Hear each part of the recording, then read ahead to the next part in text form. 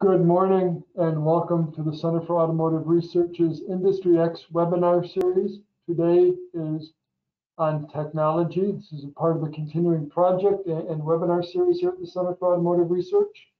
My name is Brett Smith. I'm Director of Technology at the Center for Automotive Research and host for this series. We have two speakers today, who we'll get to in a moment. First, Dr. Florian Baumann, who is CTO Unstructured Data from Dell Technologies, and the other is Tom Mott, North American Industry Manager, Auto, Tire, and Aerospace from Rockwell Automotive. And with that, I will step into a few opening comments, and we'll have each of our two speakers, Dr. Baumann and Tom Mott, speak, and then we'll do a roundtable. There'll be a question and answer period. You'll be able to submit questions, and we will go through those over the process. So let's go. I wanted to start maybe in a direction that probably you didn't think I'd start in. But I'll argue that the digitalization of manufacturing started in Traverse City, Michigan, about 65 years ago. A guy by the name of John Parsons, who actually was a family friend, a good friend of my father's way back then, started to put numerical control and computer numerical control together. And what began the process of taking the non-computer in manufacturing into this space of computers and manufacturing. I remember my father back in the 70s telling me what John Parsons had done was earth-shattering and going to changing the world, and it was phenomenally important for machine tools. And I remember being in Traverse City and thinking, great, Dad, I just want to go to the beach. Let me go to the beach.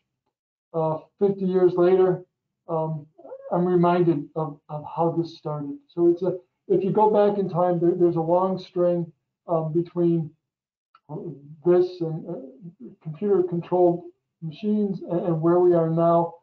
But where we are now is a really fascinating, fun time. And as part of that, the Center for Automotive Research has been doing a project, and we'll get to in a moment. And on that project, we've come up with these webinars as part of that.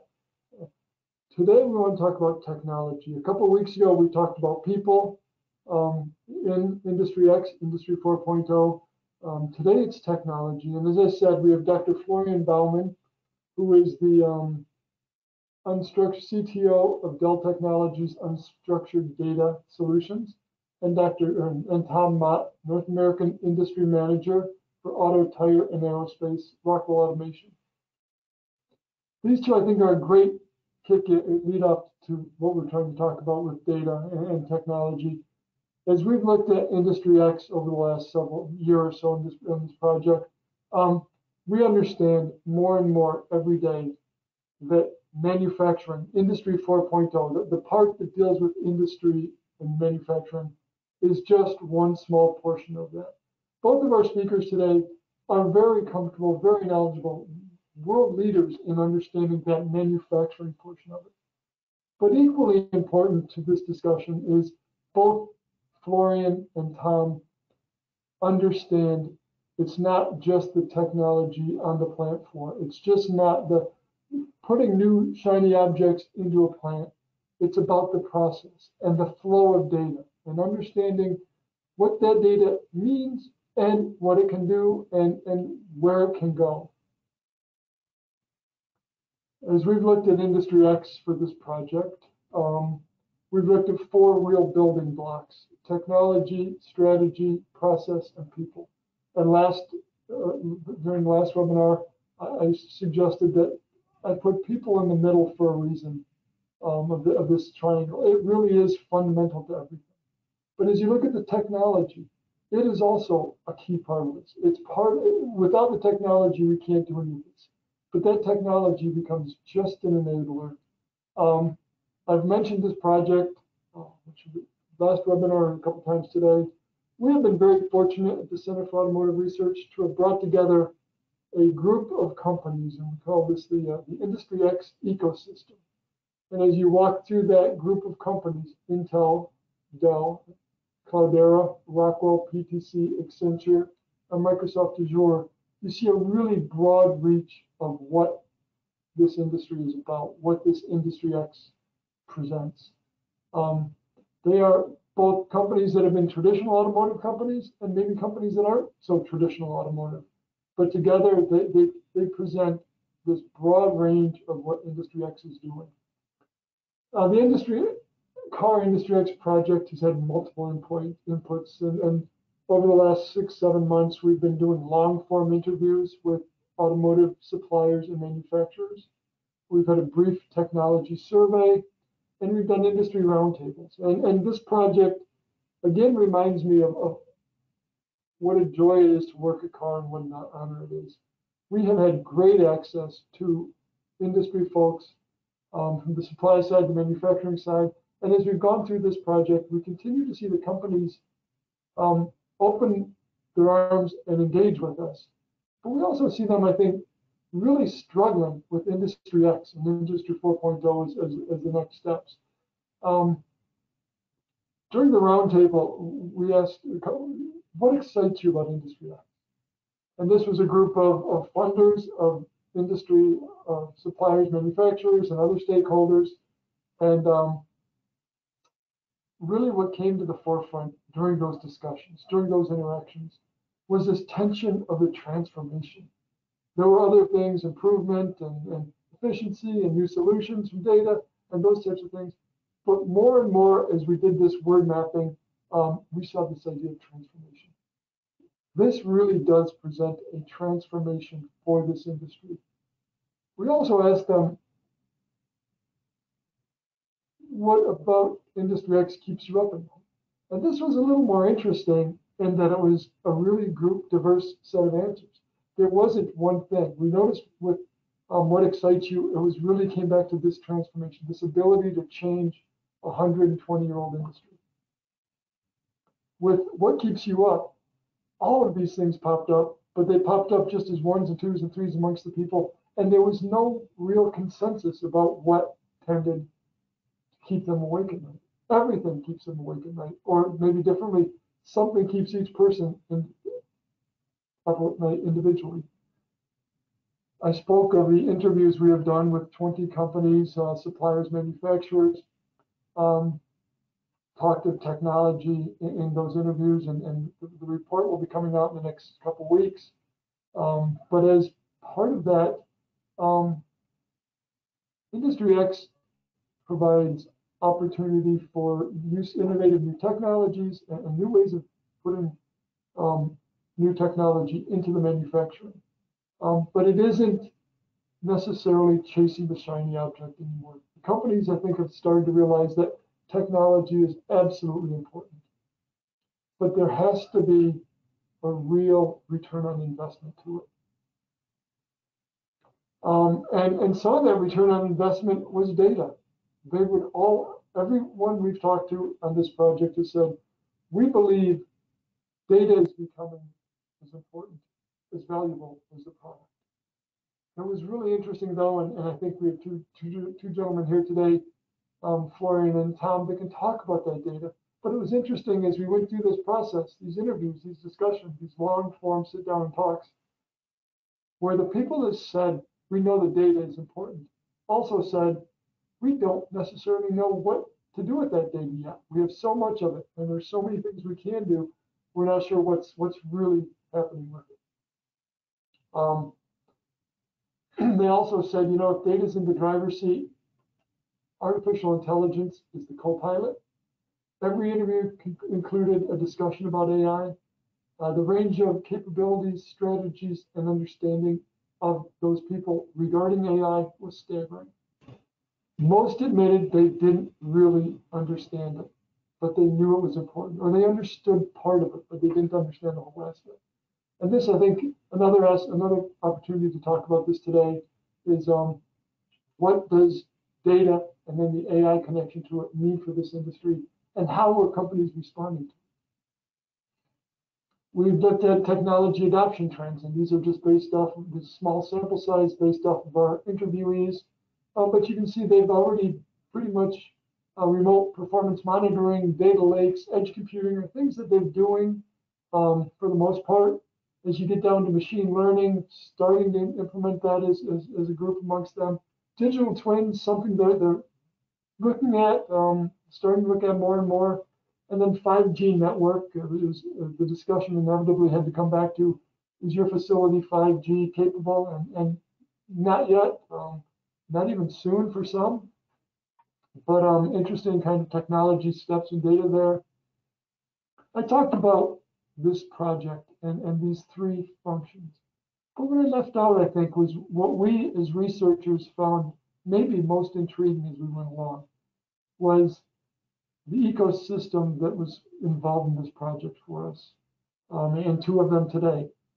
Part of this project was not only to talk to the car companies, but also spend time with the experts, with the industry technology specific experts.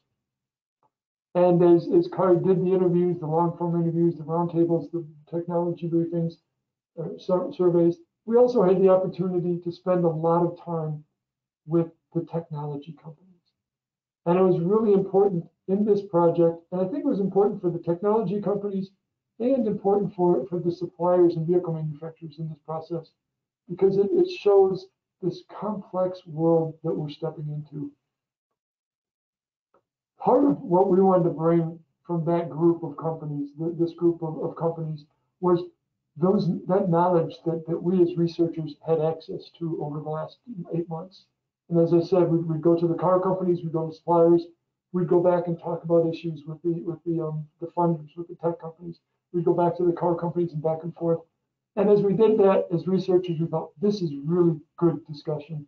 We think it's worth bringing some of this to the web, to the survey, to the car associates and car stakeholders. So 2 or 3 weeks ago, we had the Industry X people with Sue Helper and Liz Reynolds from MIT, who are also involved in this project, and Dr. Irene Petrick from Intel. That is actually available at the car website. Today we have, again, Florian and Tom talking technology. Next week, Michael Gurr and Brian Irwin and I will get together and talk about strategy and some of the things we learned on the bigger picture of implementation. So we hope you'll check out all three of those. We appreciate you joining us today. With that, as I use my voice again, I'm going to turn it over to Florian, and Florian will speak, and then Tom, immediately after that, we'll have you go, and we'll come back for questions and answers. Thank you. Thank you very much, Brett. Can you hear me? Yes. Perfect. And can you see my screen? Yes. Part of it. Yes. I guess now you can see everything. Yeah.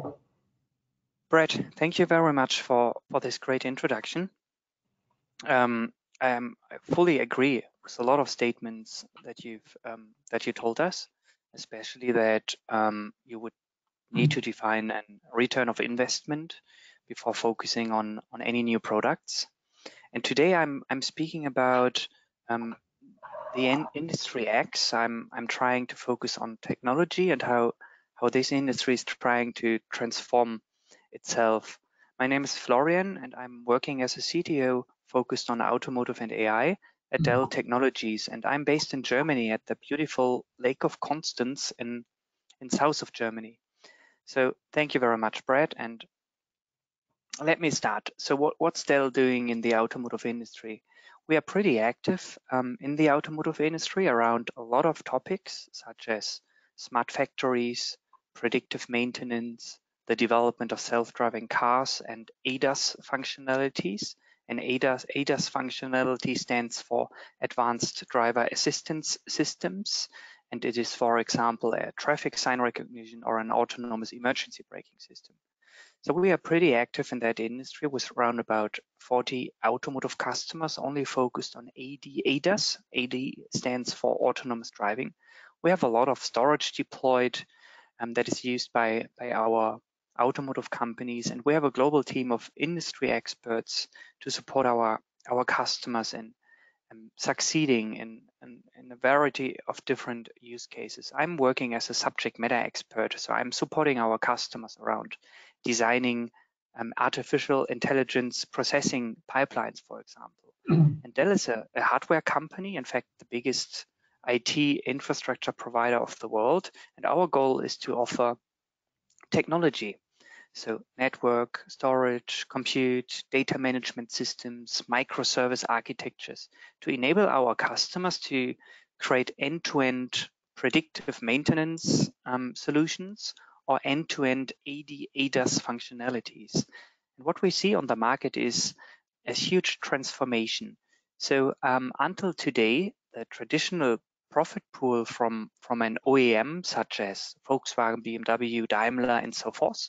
Below you will see some examples, and that consists of 99% of new car sales and classic parts and components.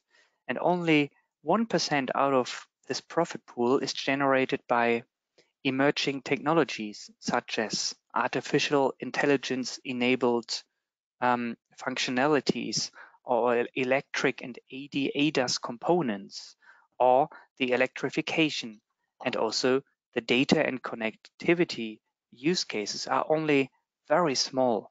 And what we see on the market is a shift between profit pools from traditional profit pools to emerging profit pools such as ICVs, intelligent connected vehicles, connected smart factories, or ADAS functionalities, for example, the development of self-driving cars. In a couple of years, you will be able to purchase your seat heater for example, $1.99 from your vehicle. So if you are cold and on your way into a skiing holiday, you could purchase your seat heater for $1.99, similar as you would have if you could buy this functionality out of the App Store from your mobile phone.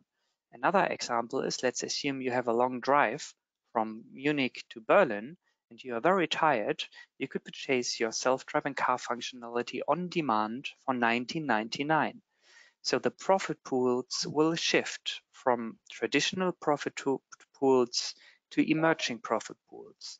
And also the ecosystem of partners will blow up extensively because a lot of technology companies are trying to enter into this market. So Apple, Lyft, Uber, Waymo, AWS. So this ecosystem is increasing, and we are seeing a lot of additional players. And it is also important to focus on new models to create and to monetize data. So very important, as of today, we have the operating model of the vehicle as a product. And key investment areas in that area are, for example, service platforms and electrification, or level 2 of autonomous driving. Level 2 of autonomous driving is, for example, a lane change assistant or an autonomous emergency braking system. And until 2030, we will see a fully digital ecosystem of many different players, such as electric vehicles, mobility as a service providers. And you will also be able to purchase your functionalities that you want to have on demand from your vehicle, similar as you are using your mobile phone today. So the operating model will be a fully integrated ecosystem. But the way is, we have a long way before we will achieve this fully integrated ecosystem, because some milestones are the vehicle as a service and also mobility as a service, Uber and Lyft as an example. This is what we see on the market. And to focus a bit on key technology trends in the automotive industry, I will talk about, from my perspective, 5 trends. These trends are also describing the so-called Industry X. So the first trend is definitely connected vehicles. So how to connect vehicles to almost everything, how to connect vehicles to the infrastructure, to your own infrastructure, for example, to your own private cloud, and also to the public cloud, and how to connect vehicles to each other, to enable vehicles to talk to each other, if there's an accident coming up or a huge traffic jam, for example. And also very important in the area of connected vehicles is a functionality to connect them to the infrastructure of the smart city. In a couple of years, we will have dedicated road lane markings for self-driving cars, and we will have sensors in a traffic sign, and we will have sensors in a traffic light, or even a small compute server located in the traffic light to connect with the vehicle, to enable the vehicle to look into an area that's not visible to the vehicle.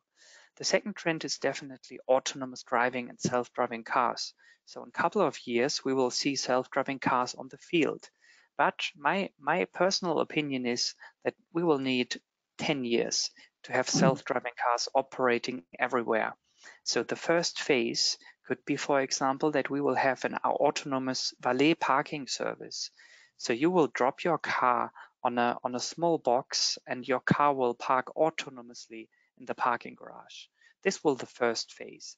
The second phase could be that we will have dedicated roads only for self-driving cars.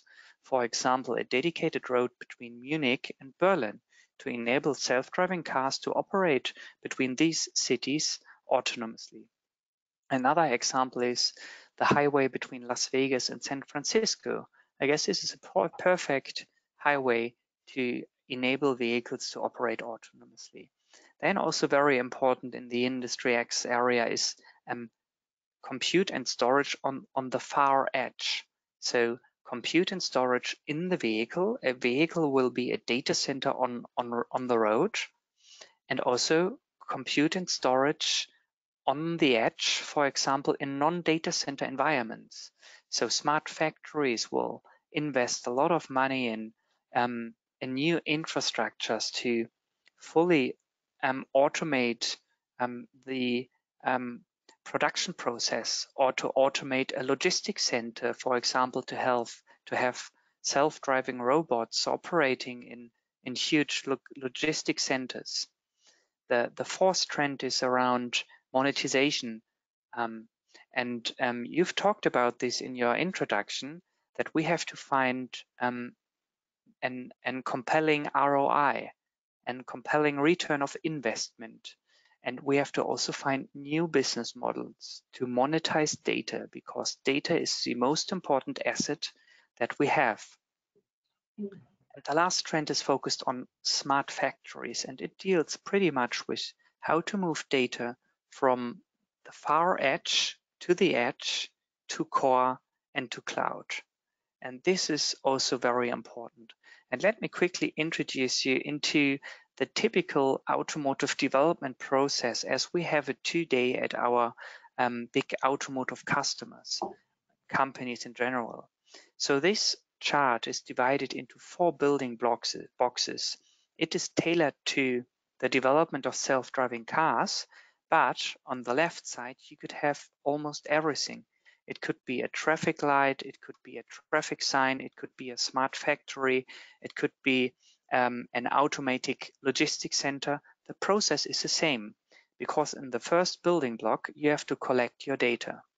And in the first building block, you have to also focus on connectivity challenges. So how to connect this vehicle or this smart factory through a real-time streaming platform with 3 infrastructure.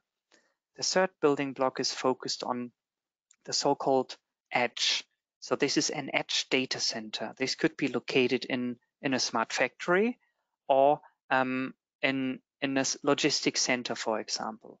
And in this smart edge, typically you have more compute power, because normally you don't have so much compute and storage in the vehicle, but on the edge you have more compute and storage. So for example, 1 or 2 petabytes of data, and data gets offloaded from the vehicle or the far edge into the satellite to already pre-process the data. So for example, to already identify valuable scenarios, or to already identify relevant data that you want to use to create your new artificial intelligence or machine learning process. So companies are focused on cleaning data, preparing data, and compressing data. Especially important in Corona times to save costs. So compress data to save storage costs, for example. Then we do also see that the centralized data lake, the third building block, is connected over the air with the far edge, in this case vehicles on the field, and also connected with the smart factory or the logistics center in order to move over data over the air, and also in order to allow the algorithm to push out updates, for example, to improve the algorithm's accuracy back into the edge to improve the whole process. So typically in this huge centralized data lake, you will have a lot of compute, a lot of storage, and you are focused on large scale AI algorithm training and reprocessing of these algorithms. And the last building box is represented by the so-called data management system, the most important tool for our customers and developers in order to locate files, because this process is typically located everywhere in the world. So let's assume you have your centralized data lake in Germany, but you have attached satellites and production areas located in France, in Italy, in Spain, in Switzerland, in Sweden, everywhere in the world. And this data management system allows developers to orchestrate compute jobs and also to move data from one country into another country to train your global machine learning algorithm, for example.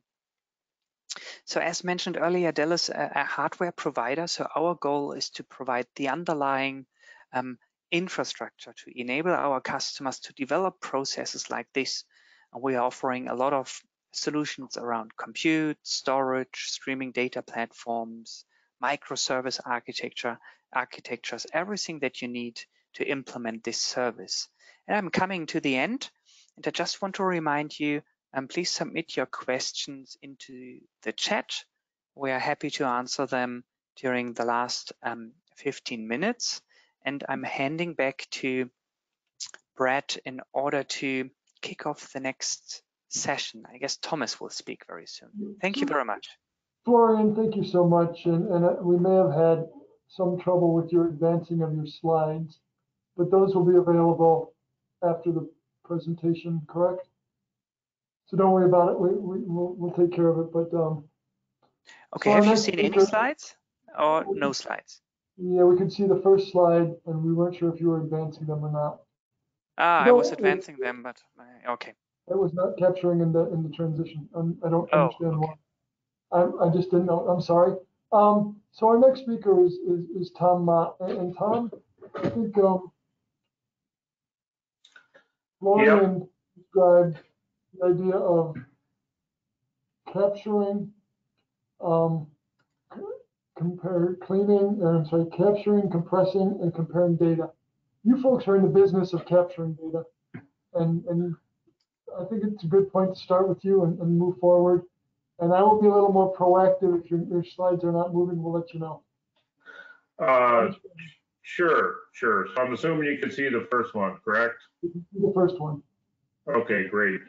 Yeah, so and you're exactly right. So more than, let's call it, the business of capturing data, we're really in the business of helping companies become more productive, and I'll get into that a little bit, Brett. But I certainly, want to thank Carr for inviting me to be a panelist with this discussion in the audience, and to talk about what Rockwell's doing. So when I started taking a look at preparing for the discussion, the first thing that came to mind was harnessing data. And harnessing in the context of we've had data for a number of years, decades, for certain. But what's really accelerating now in terms of what Rockwell's doing and a lot of our customers is the really contextualizing the data and then using it in a much more real-time basis.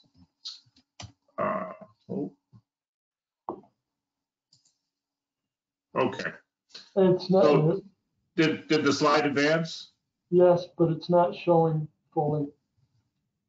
It's not showing fully. We're getting about the portion of the bottom cut off. Okay. All right. Well, okay. Just go ahead and keep moving, Tom. Yeah, sure. Not a problem. I'll do that. Thanks. The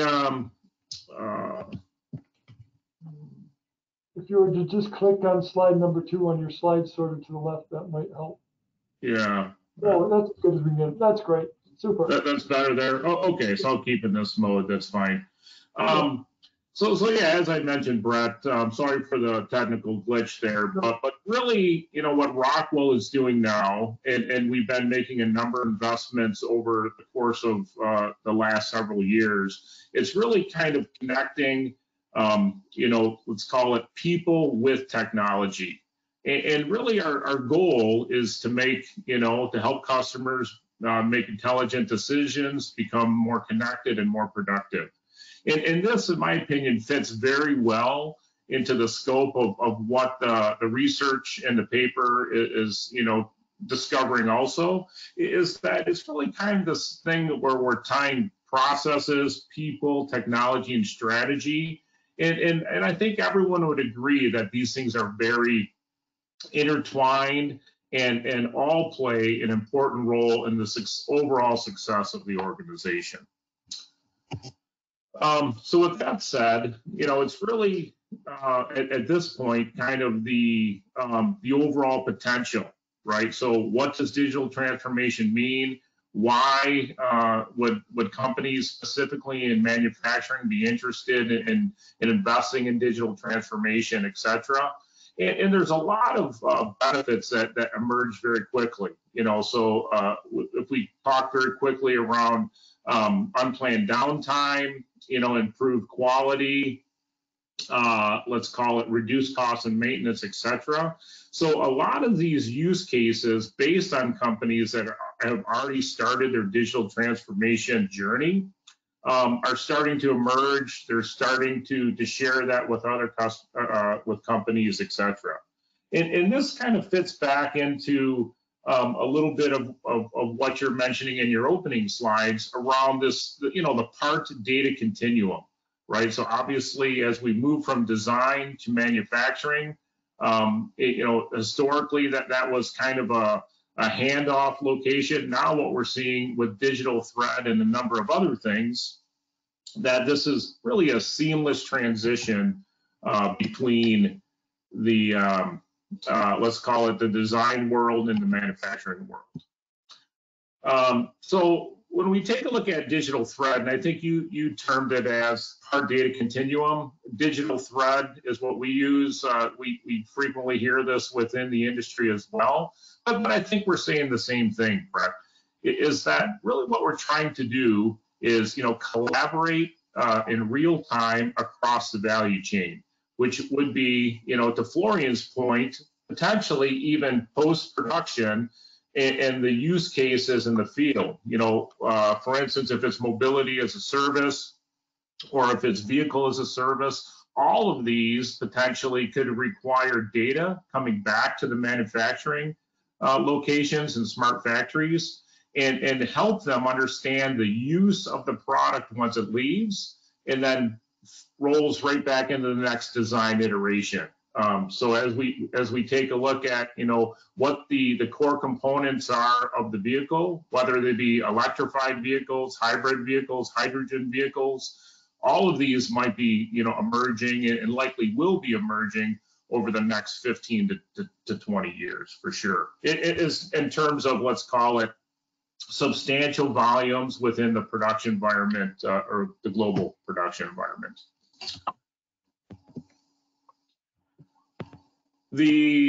So what I did mention though too is that getting back to the original concept of the paper between people, process, etc. What we're finding is that there is a rapidly changing workforce.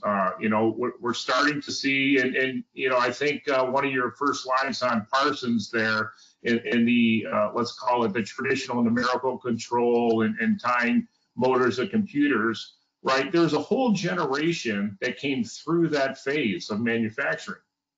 And, you know, they're going through a big retirement phase now. There's a lot of new entrants in terms of the workforce coming into the industry, and they have a very different skill set, you know, so they grew up in the computer age.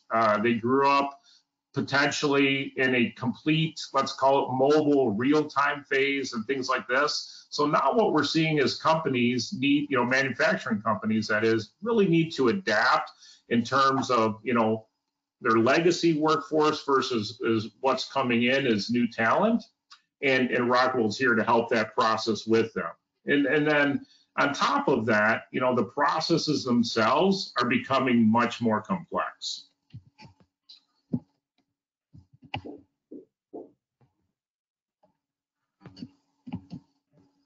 So one to take a look at, this is kind of an overview around, let's call it the connected machine, the connected plant, the smart factory.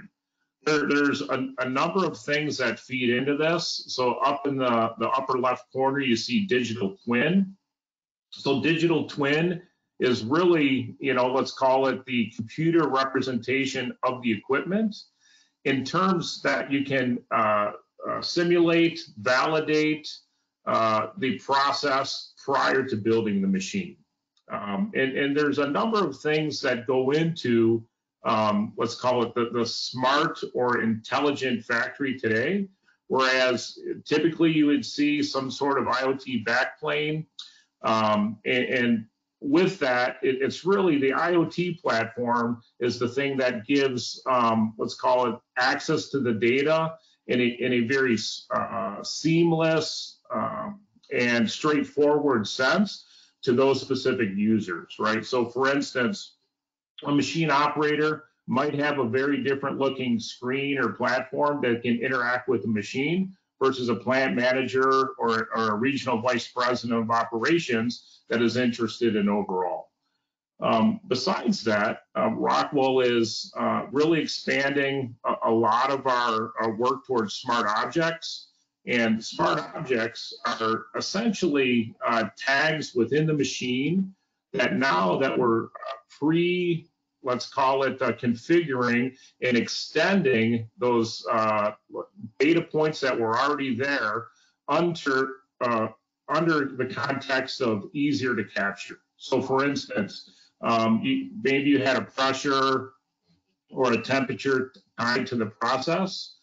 The smart object perspective, really what it does is it gives you an extension beyond that in terms of how to collect the data, how to contextualize the data within the process. And really, you know, this approach in the lower right-hand corner, what you're seeing is that the reduced effort in terms of contextualizing the process is tremendous, around 70%, right? So for instance, you might have a process before where you would, you know, have a data scientist looking afterwards, you know, how the process ran, what parameters to adjust. Now we're doing that in real time.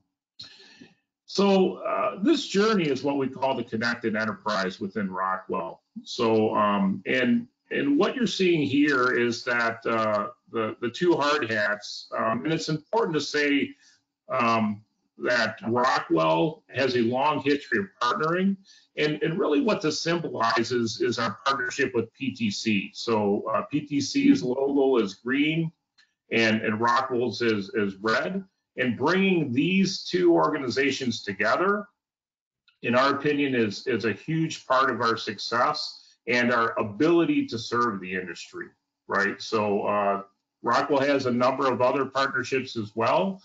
And we feel that going to the market with partnerships to make sure that we have the right portfolio for customers is really the way to not only help them with their productivity needs and their workforce transition needs, but also core architecture and digital transformation. And I'll pass it over back to you, Brett.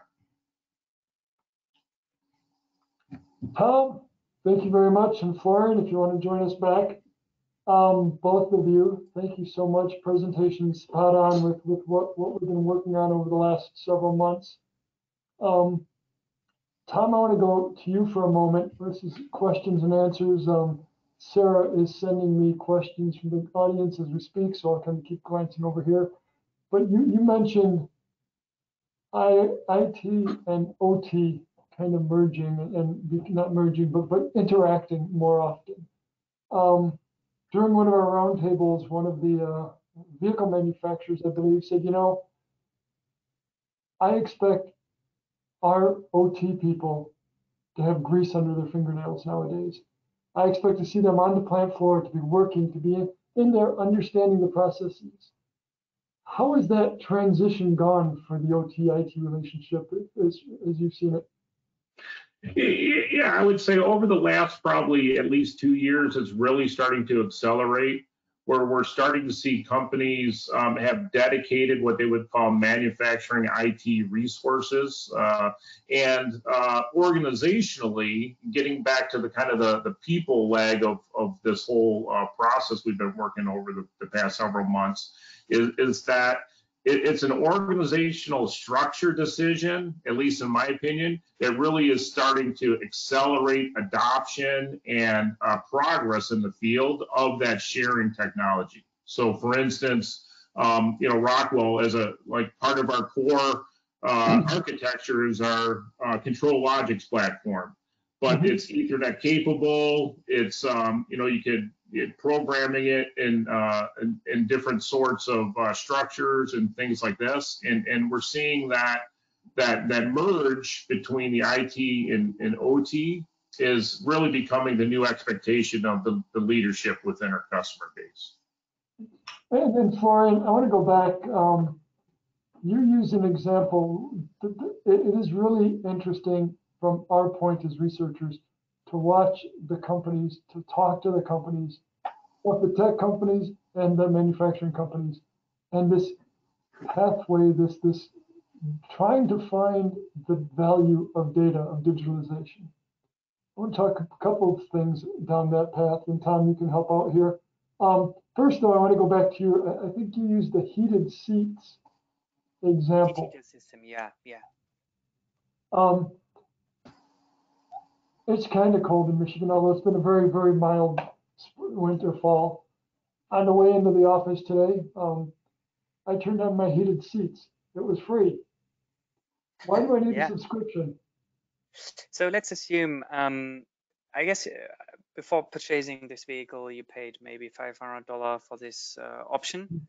And let's assume that there's a driver that doesn't really want to purchase a seat heater for $500 because he only needs it for maybe 2 or 3 times per year, and then he can simply purchase it as a service for $1.99. It's somehow the shift between CAPEX and OPEX that we also see in that area, and it's also reflected by you don't purchase a movie anymore. You will have a subscription at Netflix, or you're using Spotify or Apple Music instead of buying MP3s. And this is, from my perspective, exactly what we will see in the vehicle area also. So you can buy everything on demand. Those are really, really fascinating examples. And I think it does show how this thought process is changing. And yet, often working, or it's a highway without a net in a lot of ways on this. Exactly.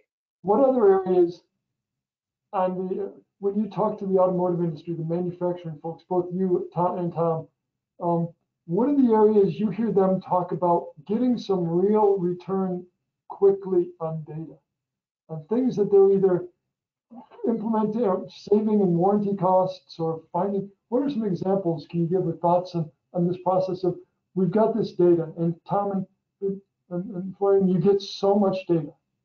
We've got this data, we've done something with it, and we've made a return on investment. It was interesting as we talked to companies, they said, we're finding those. Do you guys have some examples of things that were ROIs positive?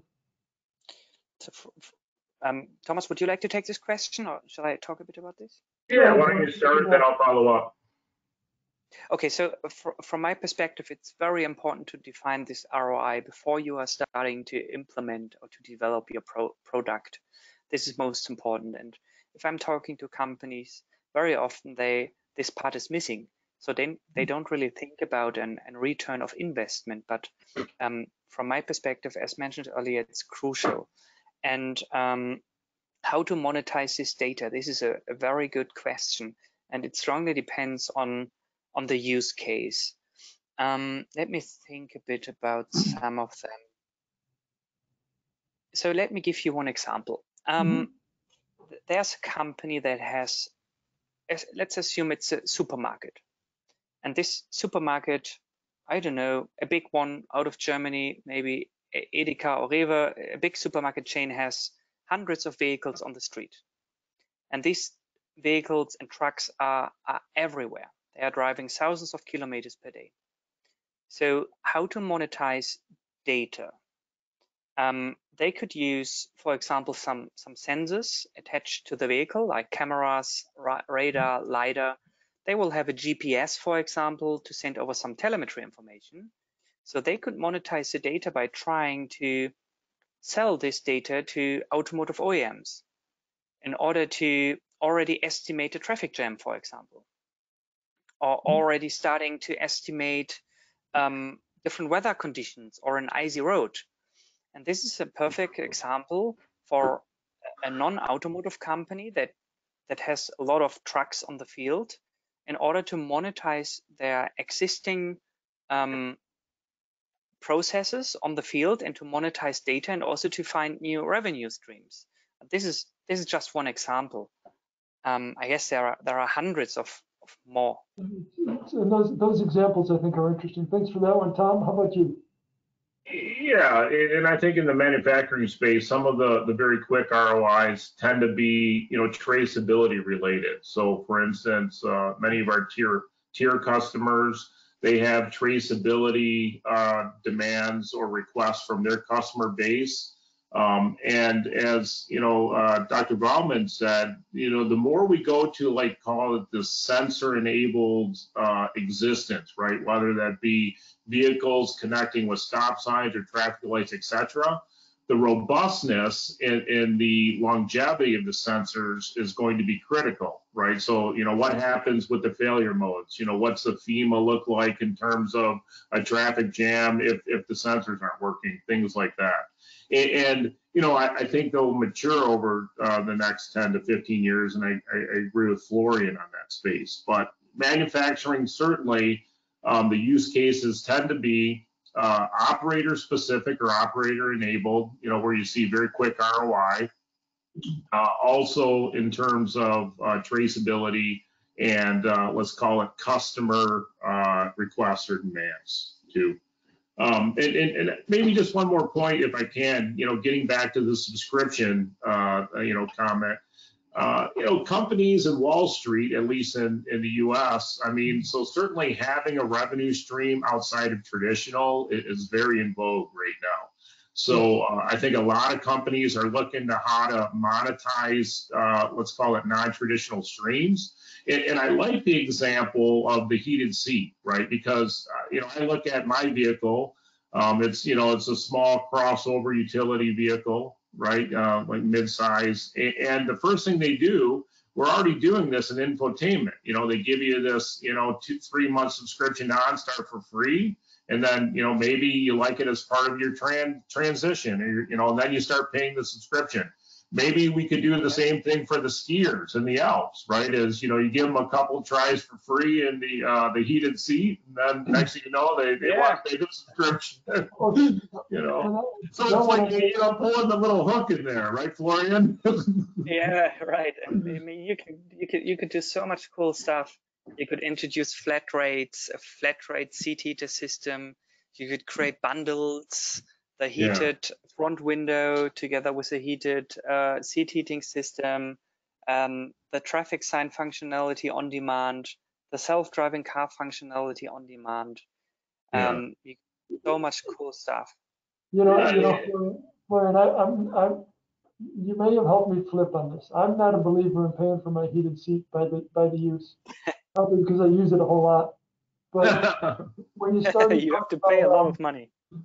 yes, and that when you start to talk about people's willingness for Netflix or for iTunes or for the other things, when you start that monthly subscription, it's it's certainly in the wheelhouse now. It's something. It's not something that's outside the wheelhouse. Although I still want it hidden in my MSRP, I think, for my next car. Maybe not the one after that. I want to talk a bigger picture here. And we've got about 5 or 6, 7 minutes. This is a bigger picture, strategic kind of thing. Maybe setting up next week, but thinking about it on a data and a digital and a regional strength. The Alliance for Automotive Innovation, which is the lobbying group for automotive technologies in the U.S., released a roadmap last week for automated vehicles and how to get AVs into U.S. roads faster. There isn't necessarily one of those for smart manufacturing, but there's also one when you look at it a little differently. Earlier this week, Bosch and Deutsche Telekom and SAP Siemens ZF created its own data platform in Germany. And it was structured or intended to basically prevent reliance on other national systems, think Chinese or even maybe American or others. Both of your companies are very global and rely on different sectors, different markets, different regions. We've talked of this group of companies that we brought together as an ecosystem. There are lots of ecosystems. How does the nationalistic ecosystem play into this broader technology ecosystem? Where you have the economy minister, Peter Altmaier from Germany saying, we want to ensure value-added manufacturing employment in Europe are secured. Not the only country to do this, but you take companies that work on a very, very fluid, very, very transportable topic, data, and work with companies. How do you start to protect our own regions, which every region wants to do, but realize this is a national, global, international challenge of developing smarter technologies? Thought I'd throw that easy one at you before we ended today. So do you want me to start on this one, or? Oh yeah, please start. Yeah, sure. Yeah. I mean, so you're talking, at least what I'm hearing a bit too, and we just went through a very bizarre political cycle in the U.S., right? So this is a very, geopolitical charged question, right? Whereas, bring jobs back to the U.S., right? So, part of the struggle, at least with automotive jobs, even within the U.S., they don't have the same emission standards, right? So they've been fighting for, California standards versus the rest of the country and things like that. So whereas I take a look outside of the U.S. and there's politics involved too, but the fact is they seem to be a bit more holistic in the approach, and maybe they have better consensus in their governing boards and things like that as well. But so in my opinion, right, it is the globe is shrinking for sure, right? Yeah. So we need, I think it's in our best interest to continue to move towards more open architectures, have products and technologies and services that people can enable, grow into their business, and use to become more productive, right? And from proprietary languages and things like this, we've had iterations in manufacturing around that, right? And so the move over the past several years is really kind of more to an open architecture type environment.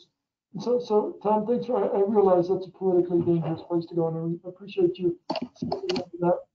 And Florian, there is nothing more fluid, I think, than data.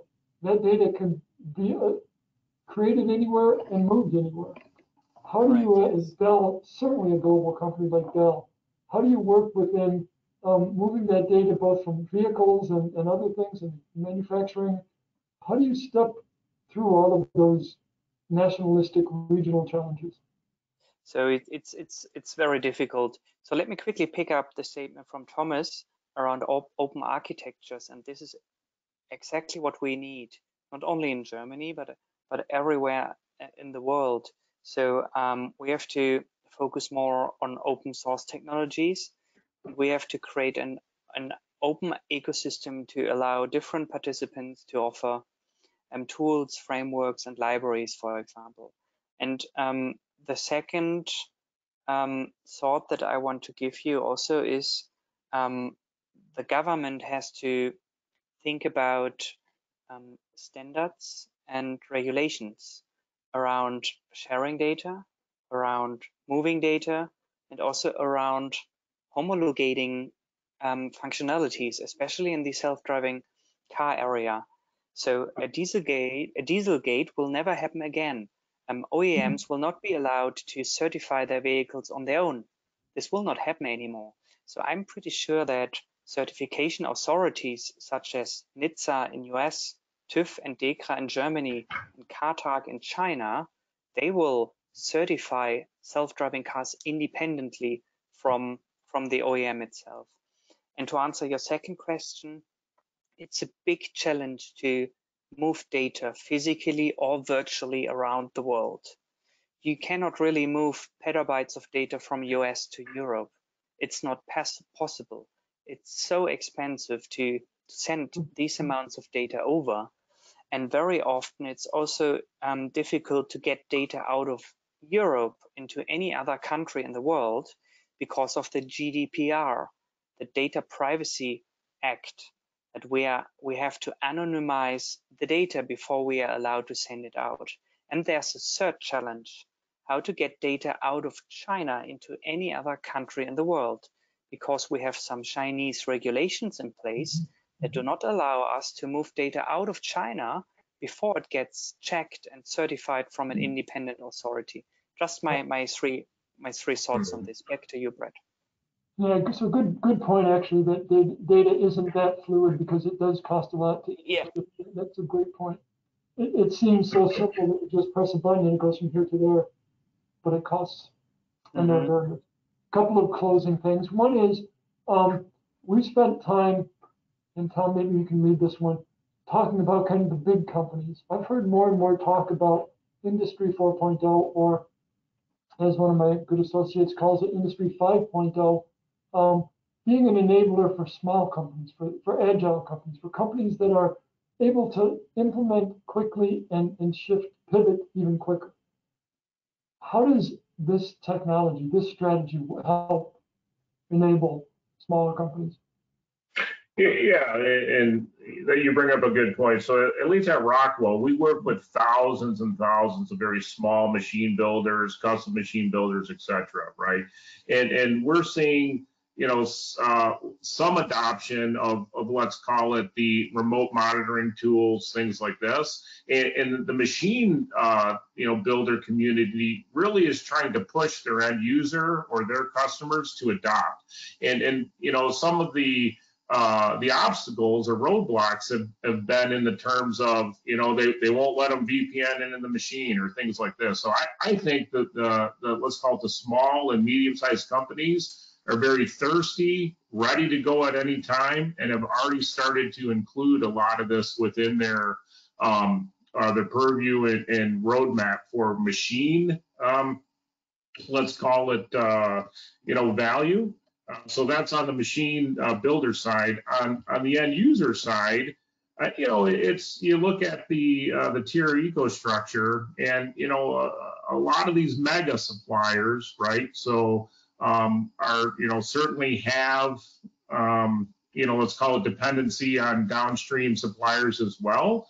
And I think just naturally, you're going to be moving into the same sorts of requirements there in terms of traceability, in terms of, let's call it optics around production, because, what they're trying to do is, let's call it get an understanding of what the true cost structure is further upstream, so they can kind of, let's bring that in the open and use that as a negotiating tactic potentially, right? So Florian, we want to wrap this up. We're just about at our limit, but I want to carry this thought for a moment. Tom talked to the manufacturing, the small companies, the agile small companies. You in your data world, I'm sure, come into a whole lot of contact with small startup data creators or data aggregators or data companies, those small companies that have a great idea. How do they play a role in specifically Industry 4.0, but the broader data thread? So in this area, very often these startups are starting in the public cloud, and after their solutions are proven to be successful and they are scaling, they are realizing that it's more cheap and more cost efficient on-premise, and then they are moving everything to an on-premise infrastructure. Very good. Hey, we have gone, I think, 1 minute over time. Dr. Florian Baumann, Tom, thank you both very much. This was really appreciative. For those of you that are still with us, we hope you enjoyed it. The slides will be up available actually, and we may have had a little problem with that, Florian. We apologize, Florian. I hope you'll join us next Friday at 10 o'clock for kind of the wrap up to all of this. Gentlemen, thank you very much. Thanks for having us there, Brett. Bye-bye. Take care. Have a good day.